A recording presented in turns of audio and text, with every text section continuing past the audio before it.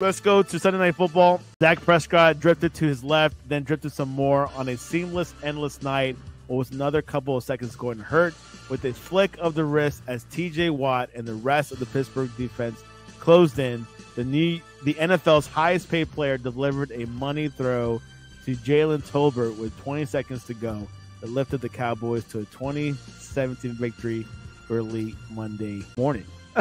Your thoughts on that? Yeah, no, I think it probably got over, about 1 o'clock or so, at 10 o'clock start. So I definitely wasn't watching that, but saw the highlights. And, this was an up-and-down game for Dak, but he got it done when it mattered most at the end of the game, given that touchdown. But he did have a couple picks, a fumble. But the day was a little wet, and, Fields definitely has to play better. I think he was 15 for 27 for 127 yards. They need to find a way to get the ball down the field. Interesting when Russ gets back, if he's going to get a chance to give them a spark down the field, see what he can do. Yeah, we'll see when he comes. I think he'll eventually come. I thought he would be on by now, but maybe this week.